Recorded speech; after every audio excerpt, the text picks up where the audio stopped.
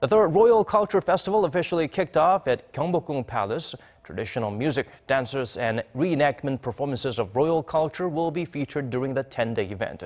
Our Unshin was at the opening ceremony.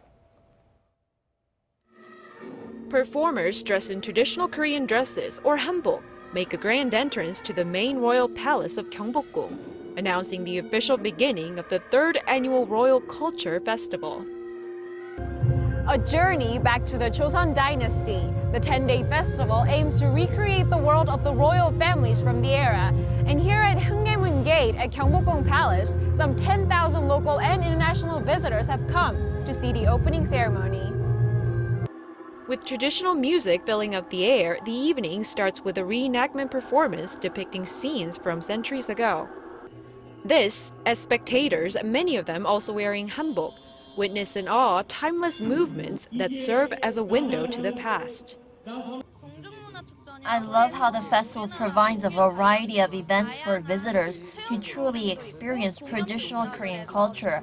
I think this year's performances are even going to excel those from last year.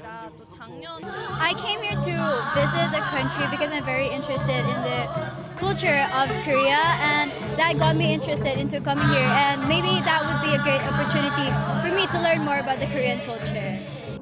The unique beauty of Korea's history and culture is highlighted at the event. Featuring additional events and exhibitions such as traditional food tasting and live performances of traditional Korean music, the festive mood will also be present at 3 other grand palaces in Seoul, namely Changbokgung, Changgyeonggung, and Deoksugung palaces, as well as the Royal Jongmyo Shrine, a UNESCO heritage site, until May 7. Unshin, Arirang News.